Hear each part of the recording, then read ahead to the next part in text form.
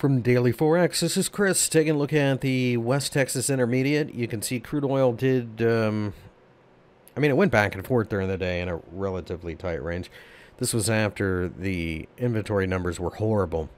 There was nothing good about a 15-plus million barrel build from the Department of Energy in the United States, as opposed to they were expected to see the inventories drop by 700,000. So that's like a 16-plus million barrel swing once you add in all the little bits, because it was actually like 15.4 or something. So with all of that being said, it drove the market back down. We're not moving on fundamentals, though, unless, of course, you talk about the fundamentals of the market opening up, or the economy opening up, and the market trying to price that in. While that does make a certain amount of sense, it's not factor in the fact that so many businesses are either damaged or destroyed.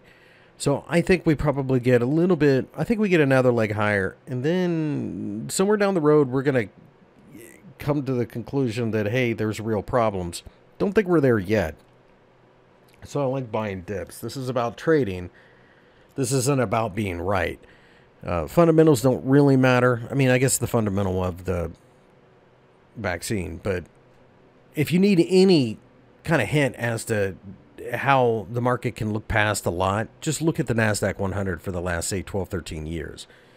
I think that's what we're seeing here. It's going to be a much smaller scale. I don't expect to see this go straight up $50 or something like you would see in the NASDAQ.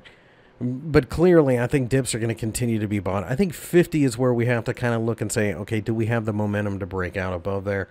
I'd be a bit surprised, but, at this point in time, it could be 3 weeks between now and when we get there. It's very tight ranges.